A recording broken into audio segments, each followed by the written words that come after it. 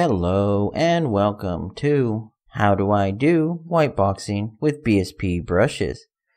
Well, we're going to start off and we're just going to go ahead and start fresh and clean. This is going to be your project. Just go ahead and follow along if you want to, and we are going to learn how to do whiteboxing with BSP brushes. So let's go ahead and I'm going to create a new folder here. We're going to hold everything in here. That way we make sure everything is all fresh and new. So basically, whiteboxing is we're going to take a fresh, clean canvas, a new level, and then we're just going to put stuff in it, and we're going to see if we can make something fun out of it. We don't need 8,000 polygon toenails on a character that can do backflips and somersaults. No, we're just going to make a nice, happy little scene, and we're going to see if we can make some fun. I'm going to go ahead and I'm going to create a new level. I'm going to go ahead and go with the default level. Go up using the default level. It'll give me a nice little fog and some light and a player start and a sky sphere. But we don't need our floor. Let's go ahead and get rid of our floor, and we're going to start with a nice blank canvas here. So, BSPs. These are in their own little section here, under modes, under the placing, and you'll find a few pre-built BSPs. Let's go ahead and start and just drop a BSP and right to the ground. And you'll notice we have a nice little block that we can work with. BSPs have a giant setting screen over here. And you can also manipulate them using our normal movement and rotation and scaling. So let's actually go ahead. We'll scale this down a little bit. And let's go ahead and scale it out like this. And we have a nice little floor. If we were to hit play, you'll find our character starts off and he's on a floor. There we go. That's a good start. Now keep in mind, the size of my floor, this is just what I want to start with. This is yours. Go ahead and make it whatever size you want. Just have fun. The whole point of this is to have fun and see if we can actually make something that would be enjoyable to play. So, we have our first brush here.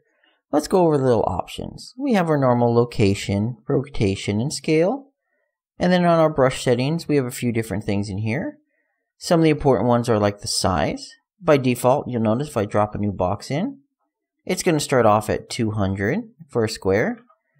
But you could go ahead and, maybe you want to make this wider or thicker, maybe a little taller, whatever you want. Actually, let's go ahead and make a little wall. So maybe make it a little tall, and we want it wide.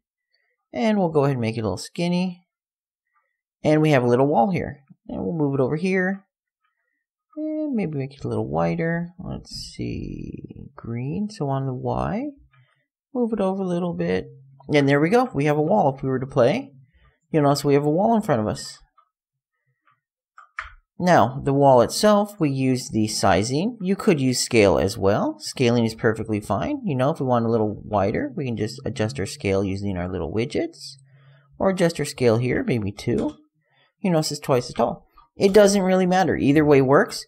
Whiteboxing is just simply getting something on the screen. This is not the stuff you use when you're actually going to have your game. You'll replace this with much prettier things. For now, we're just throwing things into our level, and we're seeing what sticks, seeing what looks good, seeing what's fun. So, what would we want to do next? Well, it looks pretty lonely. How about we go ahead and we'll give us a little bit more room to play with. We'll go ahead and we'll click on our bottom little brush here, and we're going to make another one. Now we can go in and we can do another box, and we can change our sizes. But we want one just like our first box. We want to make a duplicate of this one. So if we hold down the Alt key and we click on one of our translation arrows and we drag, it's going to drag out a friend for our original floor. We now have a duplicate of original floor. We'll go and move it over a little bit. And there we go. Now we have a much bigger floor. And if we were going to play, you'll notice we can go ahead and we have a bigger area to play in. Okay, this is super. Well, what kind of game do we want? Well, I was thinking, let's throw a little platform in to jump on. That would be fun. Maybe jump up on a platform. Let's try doing that. We'll take a box. We'll move it up into the sky. We'll make it a little bit smaller. And, let's see what happens. Oh no, we can't get up. It's too high. Well, that's pretty easy to fix. That's the nice thing about whiteboxing. You're not committing to anything. We'll just move it down a little bit. We'll try this again. And there we go. We now have our platform. It's all nice and happy, and we can jump on it. But of course, that's not fun. One platform. Let's give our platform a few more friends. We'll use the method we talked about before. And we'll alt drag out a friend. And we'll move him over here. And, let's move him up a little bit. Make it a little more fun. And let's alt drag another friend out over here. And move him up. And, let's go ahead and move him over here. And let's try that out. We got a little platform here, platform here, platform here. Oh, look at that. Wasn't that fun? We've got to start of a little game here. Maybe a little like Mario game or, something with a little bit of jumping on it. But, well, we need something else here. And it's actually starting to get a little hard to see if we go from platform to platform. Whoops. Oh no. Almost fell off there. That wouldn't have been good. Well, we could have just restarted. It would have just been a happy little mistake. Not a big deal. So, it's starting to get a little difficult to see our platforms. Maybe we could make it where we could see them so they're not part of the background itself. Well, let's go ahead and mix some colors. We're going to go in. Oh no. I noticed our whiteboxing folder's empty. That's not good. What if we have a crash? That would be a bad little accident. Let's turn this into a happy little accident. Let's save. We're going to go ahead and save our map. We'll go into our example folder. Where did I put that? Right here. And we'll go ahead and save this as our whitebox map. There we go. Now if we have any accidents, they'll be happy. So, let's make some colors. We're going to need a new material. We'll go into our material and we'll name this one. Well, I'm going to make this a little grid material that's full of colors. So we'll call this one Grid Master. We'll go ahead and go in there. Now, right now, if you look through everything, you will notice that we have everything looking the same. And we have this nice little grid color here, but it's a nice little, it's a little bland gray. We want some more colors in there. But you'll notice that when we hit play, the character has a shadow, and these back sides are a little bit dark, and, we're using our lighting, which is okay. But when we want a white box, we want to actually see these things a little bit better. We want to actually, we don't need the fog, and we don't need the explosions. We just want to get some fun. We want to make a nice little fun little level. So let's actually make it where our material, our little color that we're going to use, it's not lit. We're going to make an unlit material. So let's go ahead. We'll go down here to our material domain. And you'll notice your different types here. But down here under the blend mode, oh, there we go, shading model. I knew I'd find it. By default, it's default lit. We'll go and change that to unlit. And you'll notice we now only have a few things. And we want the emissive color. If I go ahead and I push 3 and click, we get a standard color picker box. Let's go and make this white. And we'll go ahead and put this into emissive. And we'll hit save. And that's it. We have a nice little white color. If we wanted to, well, let's make the ground white. We can just drag it and drop it. And now we have a white color. Of course, this is a little bit hard to see because you can't really see any distinction. And if we were to make our boxes white, well, it would make them invisible. Well, let's give it a little bit of a pattern. So let's go back into our grid. And let's add a grid. So we'll hold down T. We'll add a texture sample. And we'll look for grid. And, well, we have no grid. Well, guess what? We have a grid, but it's actually hidden. We'll go into the view options. We'll go into show engine content. And then now we can find grid. The engine comes with a grid that we can use, and we can borrow it and ask it to play nicely. So we'll click on our default white grid. And we now have a white grid. If we were to put that into our emissive color, and we hit save, you'll notice we now have, we have a nice white grid. But we don't want only white. So what we're going to do is we're going to make it where we can change the color. So it's pretty simple. We'll take our color here. We'll drag off and we'll tell it to multiply. When we multiply a color by another color, we get another color. And this will let us set our color to whatever color we want. So when we connect it up like this, and we hit save, we can now adjust this color, and our final will be adjusted, and we'll have a nice little grid that's colored how we want it. Now, so we don't have to make duplicates of this, what we're going to do is we're going to make material instances. This is basically just taking and laying out a bunch of different colors on our palette, and we can pick and choose. We can even blend them if we wanted to. So let's go ahead and right click and convert this to a parameter. We'll name this our color. And, oh, that was happy mistake. We'll go ahead and save that. And we'll hit save, and we are done. This is our master color for our grid. Well, let's make some blue platforms. So we'll take our grid master, right click, create a material instance. We're going to go ahead and name this. It's no longer the master. We're going to name this grid blue. We'll open it up, and you'll notice over here, we can change the color to whatever we want. So let's go ahead, well, let's make it a nice little purple blue, more of an azure color. We'll save that, and you'll now notice we have white and blue. Okay, let's make our little platforms blue. We'll go ahead and drag and drop this on. Oh no, it only changes the top. Well, we'd have to click, and we'd have to go through every single side to make it blue. Well, that's a little difficult. Is there an easier way? Well, of course there's an easier way. What we want to do is we'll use some of these other options over here. So down here, under geometry, we have select. This allows us to select all the different parts along with things that are next to it. So like for example on this one, we want to go ahead and select the matching brush. This entire thing is a brush. When we do that, the whole thing gets selected. We can drag our grid over here in the nice little green box. It's saying, hey, give me a color. And now we have a blue platform.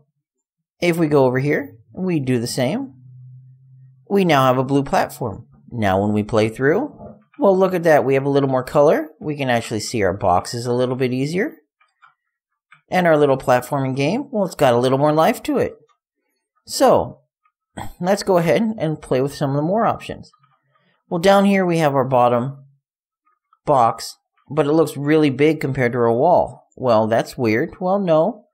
Over here we have a scale of 1, but on our bottom floor we have scales of 4.25. It's a big, big scale.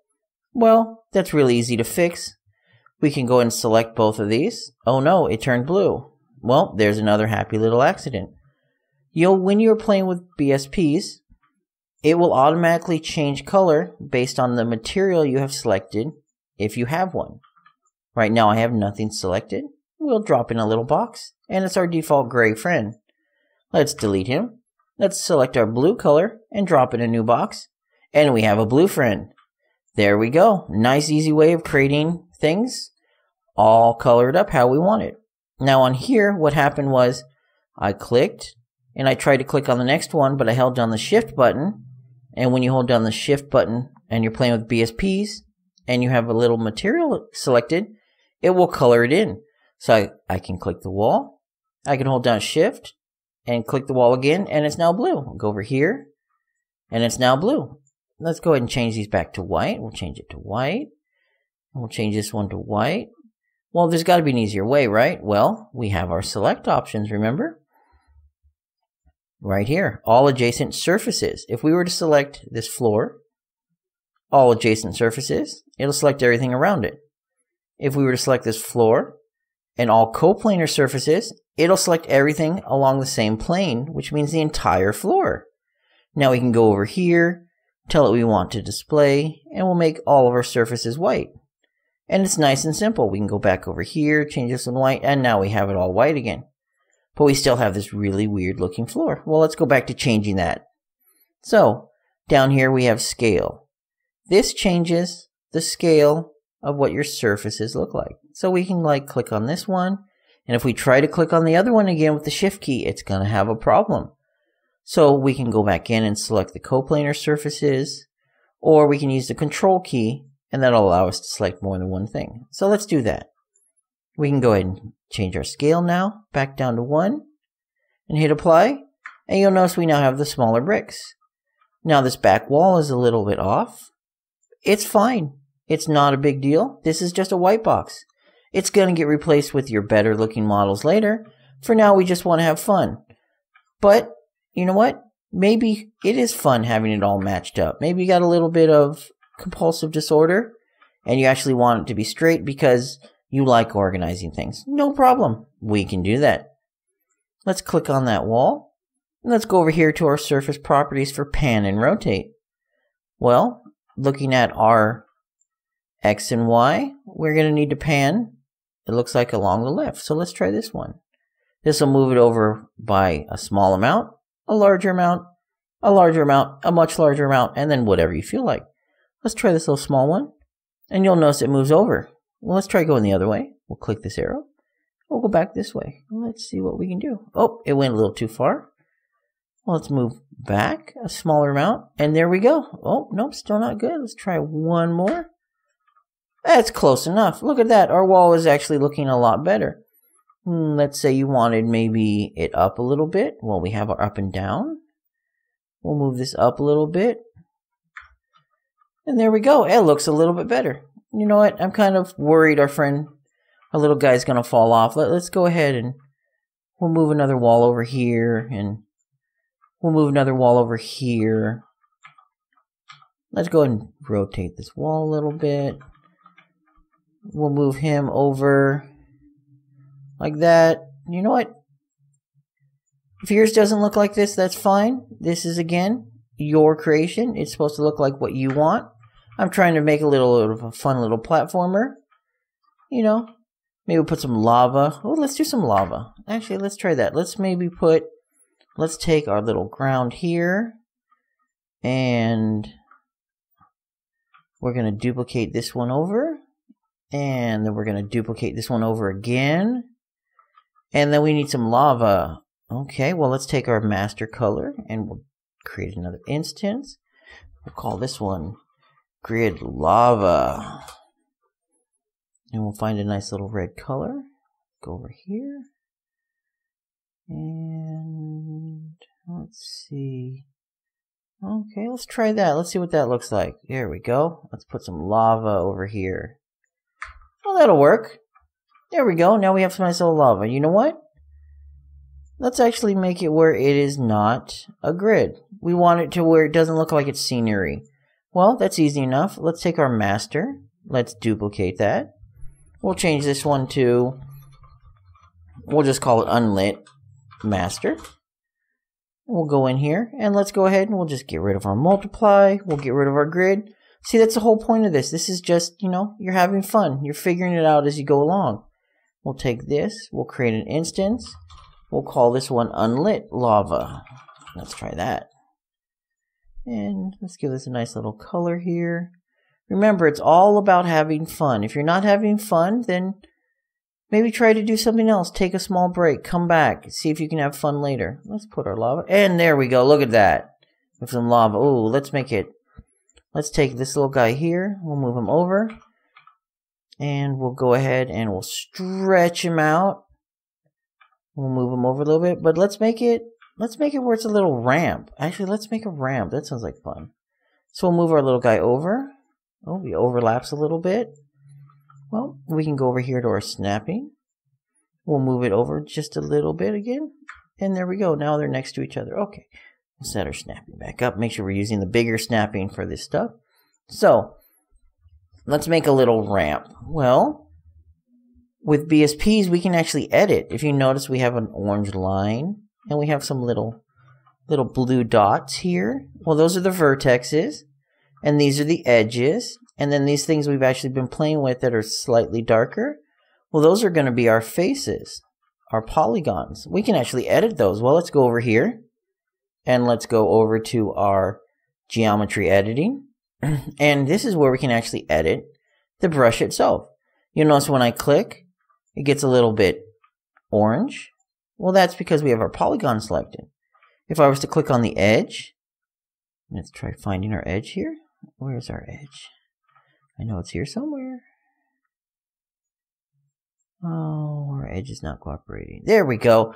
There's our edge. You can actually select just the edge, and you'll notice you have a little widget here. We could select a vertex by clicking on it, and now we have a vertex. So let's make a ramp. Well, a ramp is pretty simple. Well, hopefully it's a little simple. Let's try. Here we go. We got our little edge, and we'll just drag our edge up, and there's our ramp. That's it. That's as simple as that.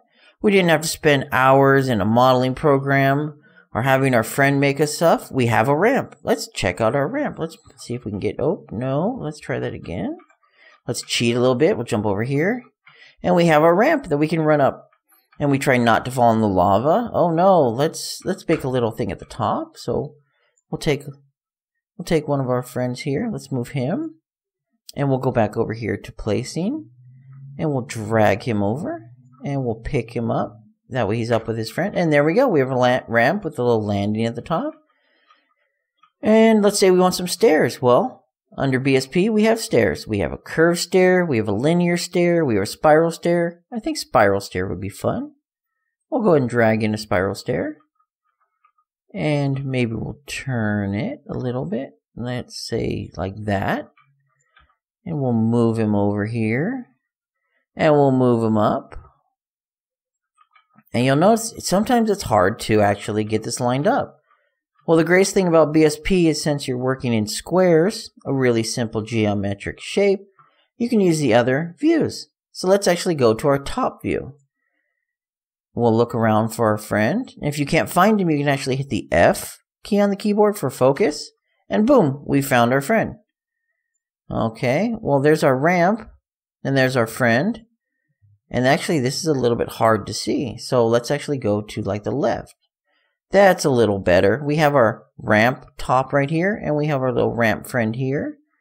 We can just take our edge and move him over. Maybe like that. Let's see what it looks like now. Oh, he's off by a little bit. Let's go ahead and move him over. And there we go. Now we have a nice circular stair. We can go up. Wow, this is fun. Well, you know what? Let's make another story. Let's go ahead and drag this up. And we'll move it over. And let's see, what are we doing here?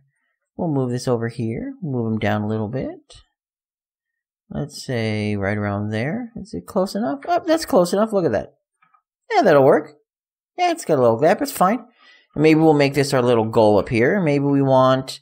Well, you know what? We need some scenery. Let's put some stuff that's fun up here. Let's make... Well, you know what? Let's make a tree. You can never have too many trees. What do we need to do a tree? Well, you know what? This is whiteboxing. It just has to look like a tree. Let's take a little cylinder here. And let's make it a little bit smaller. Like that. Okay. Let's make it a little bit taller. Yeah, it looks good. What else on the top of a tree? Well, we got a little branch here. We got a little trunk. We need the top of our tree. Let's take a cone. We'll put a cone on top. Make our cone a little bit smaller. A little bit small. Oh, actually, that'll work. Let's make it a little bit taller. That works. That's a tree. Well, let's give our tree some color. Well, what do we need? Well, we don't want a grid, so let's take our unlit master, and we'll create an instance of it. And we need some green, so we'll go with unlit green. And let's go ahead and we'll make another one. And we'll call this one unlit brown.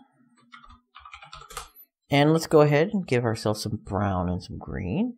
Now, I'm really bad with color, and brown always eludes me. I can rarely find it, so let's see. I think if we go through here... Oh, wait, did I see a brown? I always have so much trouble finding brown. It is my enemy. Brown is like the devil. It is the Dickens. It is always hiding from me. Let's see. Brown, brown, brown. Where is brown? I can never find a brown. Well, I can't find a brown. So you know what? We're on a space planet. Let's have some purple trees. Purple will work. You know what? If you can't find what you're looking for, you find what works, and you go with that. Oh, so let's go ahead, and we'll go ahead over here, and we'll select the brush again, and make our entire tree trunk purple. And you know what? We said we were going to do green, but let's go ahead and change that. You know what? We're on an alien planet. Let's go with, let's see, purple, and you know what? We're going to go with an orange. Let's go with an orange. I think I can find orange. So we're going to go with orange, and let's see, yeah, that's a good enough orange. Maybe there. We'll try that. Let's try that. It's like a yellowish orange. That's close enough. We'll go ahead and we will select our entire brush again and give it an orange. and give it an orange. And there we go. We have a tree. Yes, it is not a brown and green tree, but it is our tree. We created this tree. It is our masterpiece. But you know what? One little tree. It's lonely. Let's give it some friends. We could copy everything, but let's actually go ahead and make it where we can reuse this creation. So we're going to click on our bottom, which gives us our little round tree trunk. Hold down Control and click on the top, and now we have our tree trunk and the top. What we want to do is we want to create a static mesh. This is going to let us recreate this little tree and have a bunch of little trees. So over here in our brush settings, we have a little drop down. And over here in the hidden part is Create Static Mesh. Let's go ahead and create Static Mesh. We're going to go in our example folder again, Whiteboxing. And we'll name this our Happy Tree Friend. And we'll go ahead and create our Happy Tree Friend. And here you go. We have a Happy Tree Friend. We can drag a Happy Tree Friend in. We can put in there. And we can drag a Happy Tree Friend in here. And we'll put it here. You know, we can make we can have a little forest going here. And let's make this tree the master tree. He's the boss. So we'll make him a little bit bigger. Look at that. Now when the player gets up here, to their surprise, they'll find 3 little alien trees. And wouldn't that be nice? So, wow, that's been a lot of fun so far. What else can we do? Well, you know what?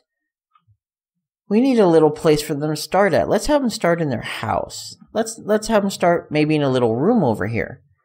Well, how can we do the room? We have a wall. Well, we need to put a hole in the wall. How do we do that? Well, that's pretty simple. We'll put another brush there. Take our little box. And we'll take our little box and we'll move him into the wall. And we'll move him down a little bit. And there's our door. Oh, I know. It looks really silly for a door. How are we going to walk through that? Well, brushes have 2 modes. Additive, where they become part of the scene. And subtractive, where we take away from the scene. So if we change the subtractive, you'll notice we have a door. If we go into our scene, we can run through our door. Now, if we went any farther, we'd fall off, and we're not going to do that yet. So we have a door. Well, we need a room. Well, let's see. What's an easy way to make a room? Well, a room is just, what? 1, 2, 3, 6. 6 walls? We can make 6 walls. We can do that. That's pretty simple. But we want to make this quick and easy. And you know what? Epic decided we'll let them make rooms really simple. We'll give them hollow stuff. So we can actually take our box and pick a box here. And let's make it a little bit bigger. We want a big room. Our guy's, he's a good guy. Let's give him a big room to start in. So we'll go ahead and make a big room right here. So we have our big room. Now you'll notice I still can't get into our room. Well, I do have a subtractive brush in here somewhere. There we go. And I can actually move it so it's in farther. But all it's doing is subtracting parts of this brush. But since our brush is solid, well, there's nothing inside of it. Well, we can fix that. Down here's a little checkbox. We'll check this box. And it will now become a hollow cube. We have our wall thickness. This is just how thick the walls are. We'll set that to our default of 10. Let's go ahead and erase this wall. We'll go back to here. Now you'll notice our little invisible cube, it disappeared. Where'd it go? Our little subtractive brush. Well, it's still there. Just because you can't see it doesn't mean it's not there. It is still there. See? It's just hard to see. So now we've run into a little problem. What happened to our invisible box? Why can't we actually subtract and make a door? Well, the issue there was our order. Right here you have order, 2 first and 2 last. This changes the order in what they are drawn. So like for example, we drew a wall and we put that on our canvas first. And then we drew the door, we put that on our canvas next. And then we drew our box here and we put that on canvas next. Well, the box went over everything else and it was like, I'm stronger than you, I'm better than you. And we were like, okay, and everything else, it got hidden.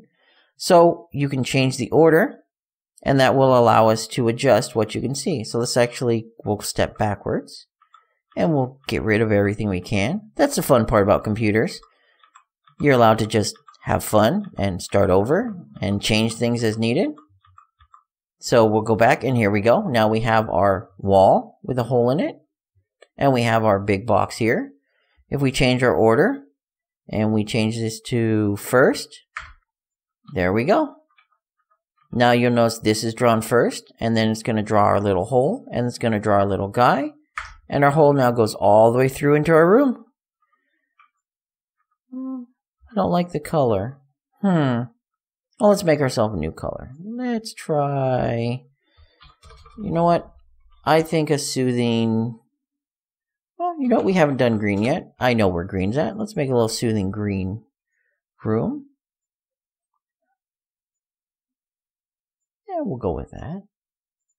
And we'll go ahead and make our room green, but the inside's not green. So what do? We select. Let's go ahead and select the brush itself. Make it green. And now we have a green room. If we hit run, our nice little guy has a green little room over here. And he can come out. And he can run over a nice little level. Well, let's actually, you know what? Our guy needs to start in there. Let's take our little guy. And we'll move our little guy in here. And we'll move him over here. And we'll turn him around.